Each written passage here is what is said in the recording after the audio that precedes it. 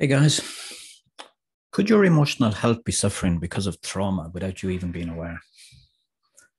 With addiction, anxiety, depression, self harming, suicide, domestic violence, and even divorce all increasing, could it possibly be that thanks to the world we now live in, so many of us are traumatized? I'm serious. Already before this craziness of what is happening around the world with restrictions to our freedoms, we were already living um, a very unnatural existence. Long commutes for many people in the cities, long working hours, often both parents working. Add to that the stress of debt, rent, mortgages, bills, the insecurity around unemployment. No wonder the escapism of alcohol and drugs is so appealing at the end of the day. And that's without taking into account the possibility of being traumatized by past relationships or workplace bullying, even adverse childhood experiences such as watching your parents arguing or being the victim of physical or even sexual assault.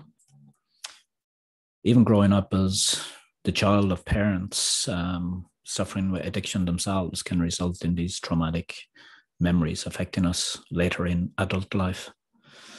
Some end up following that same route as they grew up around it. It's all they know.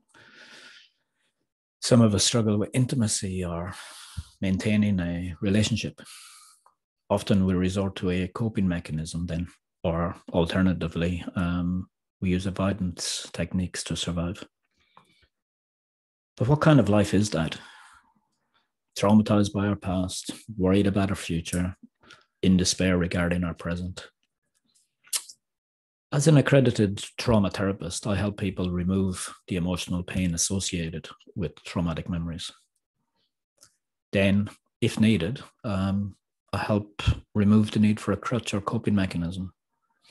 And then finally, I help you get your physical and, importantly, emotional needs met so that you can live a happy, fulfilled life regardless of and even in spite of what is going on in the world. So yeah, if this sounds like you or anyone you know, reach out and we can get you back on track.